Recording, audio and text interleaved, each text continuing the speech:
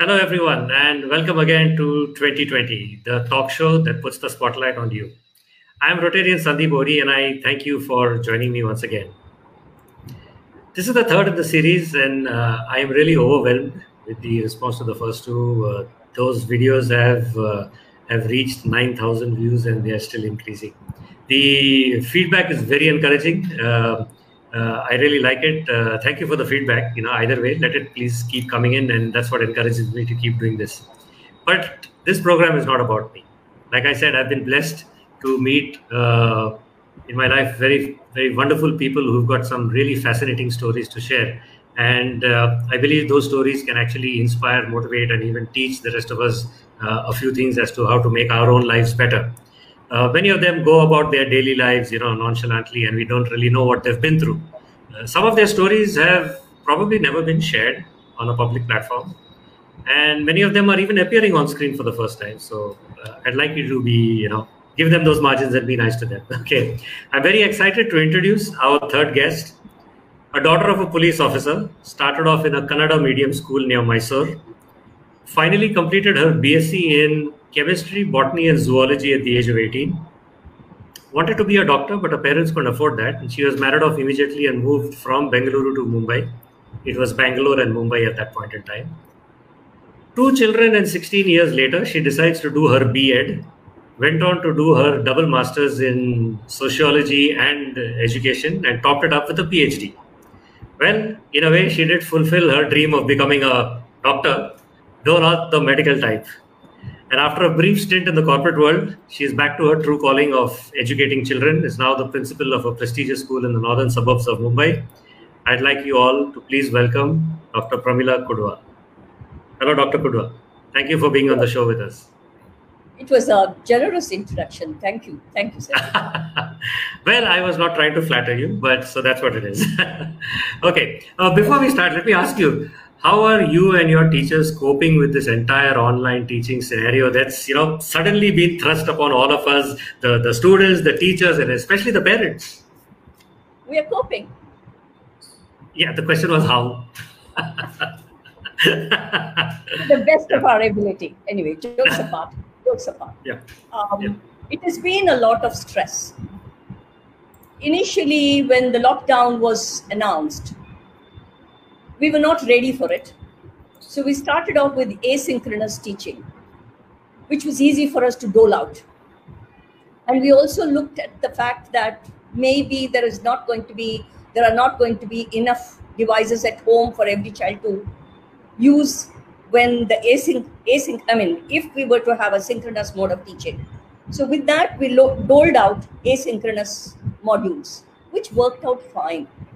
But then they wanted some interaction with the teachers, which was not going to happen with the asynchronous modules.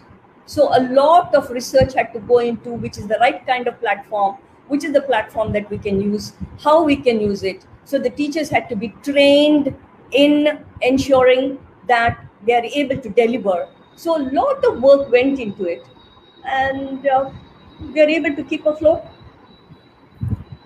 Yeah, that's interesting because I think it's probably been as challenging for not just the teachers but also the students and even the parents.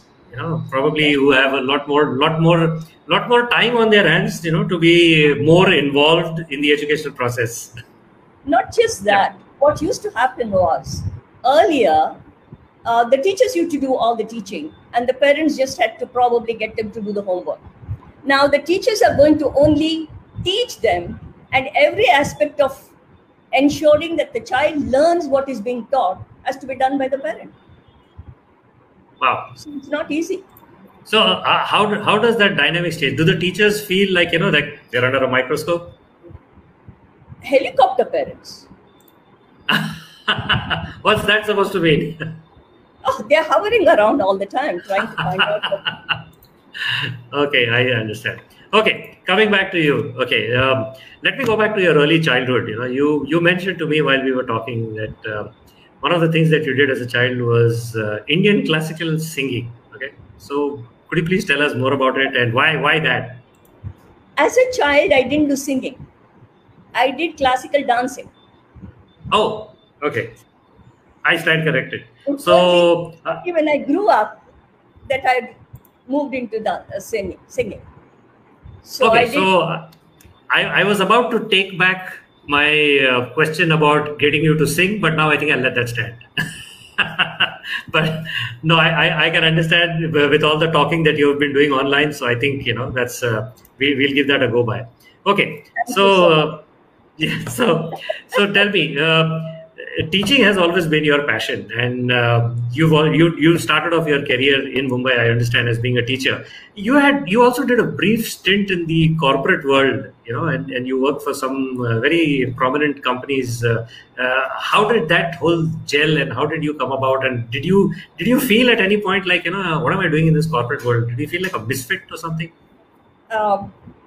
When I first stepped out of my teaching, I moved into Z Interactive Learning Systems. And it was not really cut off from education per se. I was still involved with the web content making, and there was still a lot of connection with the academics. So I did miss school so much. But later on, when I moved into Bombay Dyeing, it was fun. There was a lot of learning that happened. I grew as a psychosocial, a person who could give psychosocial input. But that was when the withdrawal started coming in. A withdrawal from wanting to be back in school. And I was missing my classroom. I was missing my teaching. I was missing the inputs that the children gave during the class. So I started looking out. I wanted to get out of there, get out of the corporate and come back to academics. And unfortunately or fortunately for me, the first school where I was working, that principal passed away due to cancer. She was a classmate of mine also. And the management asked me to come back. And without thinking twice, I took a downward revision in salary and got back into academics, no regrets. Yeah. So when you were in the corporate world, the things that drive people when they work in corporates is very different from the motivation and passion that drives people when you're teaching. How did you cope with all of that? Like I said, it must have been a big change for you, and of course, teaching was your passion, so you came back. But I would like to know a little bit more about how you perceived the difference, because since you're educated to have those kind of insights, so you could probably share those with us. What are the challenges that you faced? I didn't really have too much of that to worry about, because when I was working with my first job was still dealing with the academics. So they were all people who were from the teaching background. So we still had the same kind of thinking. So there was no problem. But when I moved to Bombay Dyeing, that was also not so bad, in the sense that we were a kind of a group that was created, and they were looking into brand building. And we were the ones, a handful of people who were directly reporting to Neswadia. So it was a different kind of a setup. We didn't really feel that the so-called disconnect that you mentioned. It was nice, and we were one small cohesive group which worked together.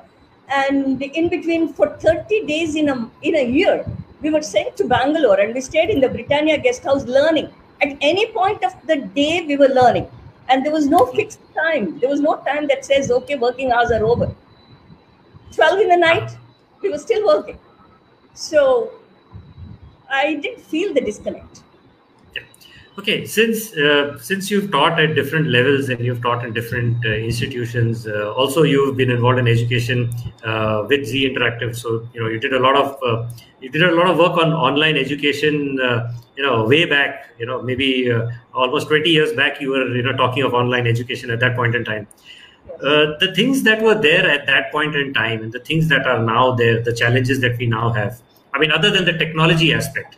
What about the mindset aspect? Do you have some insights to share on that? Mindsets, as in what exactly are you looking at? In the sense that the approach for the audience, the customers for online education, the challenges for companies to take it to them, because there are lots of companies now who are involved in some form or the other of online education. There are corporates that are involved. This lockdown has opened up, a world of opportunity for people to teach online and to learn online. At that point in time, what were the challenges that were there, and now what are there? So you've seen that whole shift happen, over 2 decades. So when you did that then, and you're doing this now, so what are the learnings from that we can find out? When we did that, then people were not ready at all. I remember I had to go to Bangalore to get, I don't remember all the details. I had to sell the idea that this is going to work. And the gentleman, the bureaucrat who was there, was not willing to accept that this is workable. And we started off in English and finally ended up having a talk in Kannada. Yeah. And So at the end of it somewhere, no, the Kannada helped. The Kannada helped. it was also probably strategic that they sent you to Bangalore. They sent you to Bangalore, probably. Probably. Yeah, the corporate mind works like that, So it's like, whom to send for what. So anyway, so that's good. So you're saying that they were, well ahead of their times, and Yes. in terms of acceptance, I think now probably there is a lot more acceptance. Probably not even much of a choice in terms of what we have to do. Now, I have been given to understand that I believe in the past 4 months, what the technology would have improved in the next 5 years has happened in the past 4 months. Oh yeah, sure. I tend to agree with you on that, because we've been forced into doing this, and everyone has been shaken out of their comfort zones. Individuals as well as companies. So everyone's done double time thinking of what they could have done and what the situation demands right now. So they just gone ahead and done it. So yeah, so it's right. Okay, so while you're teaching and doing everything, and I must share this with the audience. Okay, Dr. Kudwa is also an author of a book which he wrote, and it's got a very interesting name. I'm really enamored with that name. It's called From Chalk to Talk. Really awesome name.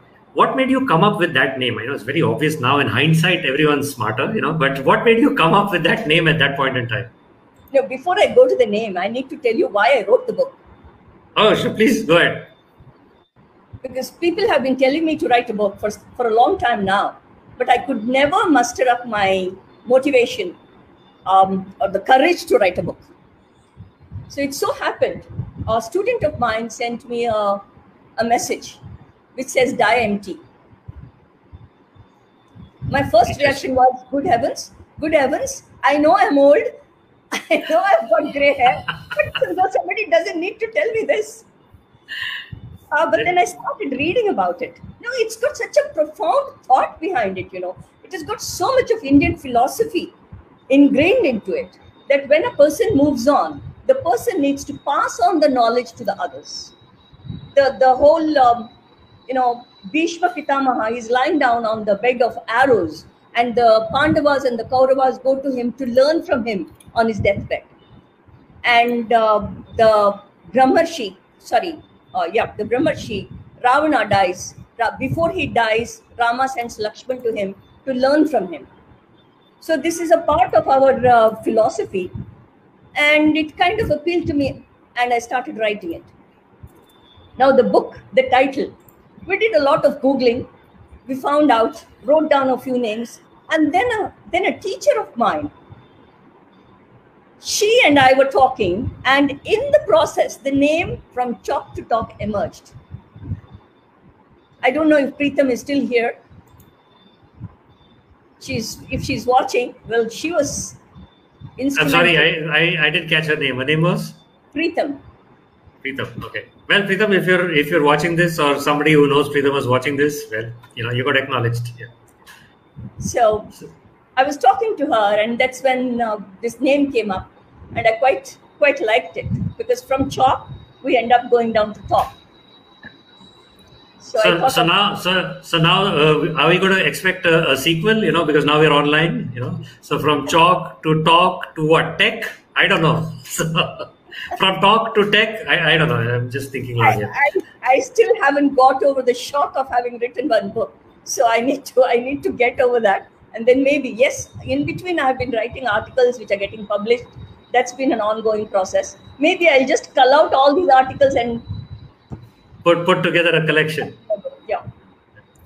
Okay, so as someone who's seen this industry for over many years, seen it changing and changing drastically also, what would be your advice to the aspiring teachers, or those who want to come in and teach and be part of the education, the administration, the teaching?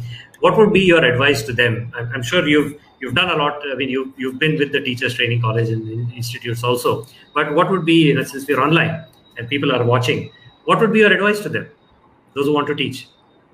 Believe in yourself. Balance the head and the heart. If you have to err at all, err on the side of the child.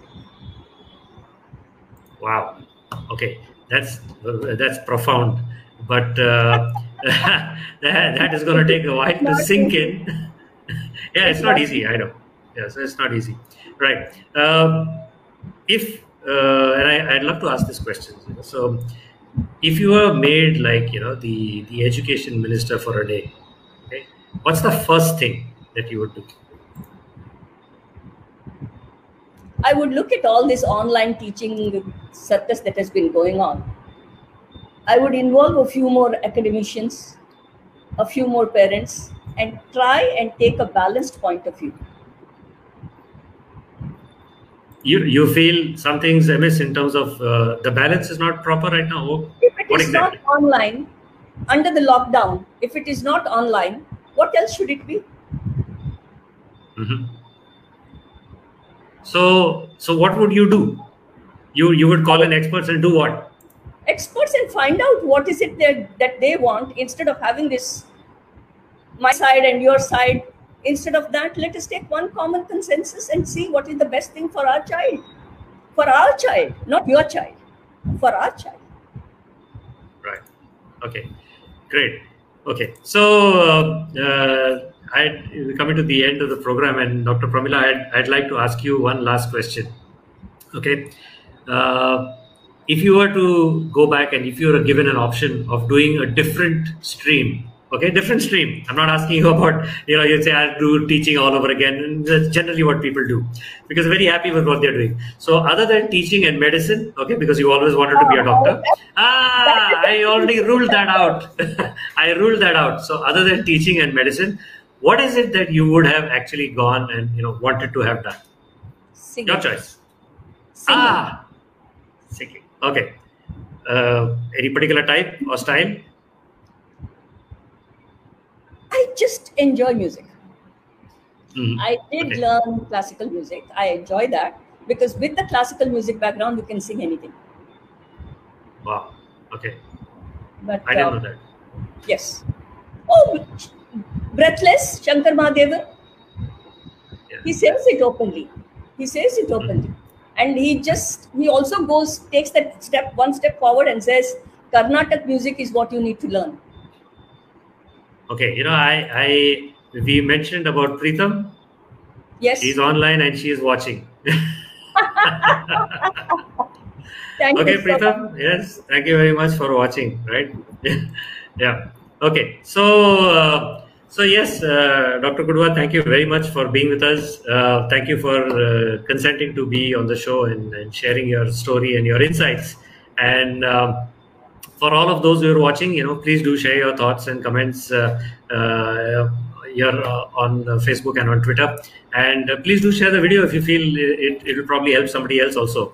Like I said, I keep trying to bring you people and with stories which are wonderful and fascinating to share. If you do know of any such people, please reach out to me and let me know. And share and like the page so that you'll be aware of which is the next program that we're doing. Thank you very much once again, everyone.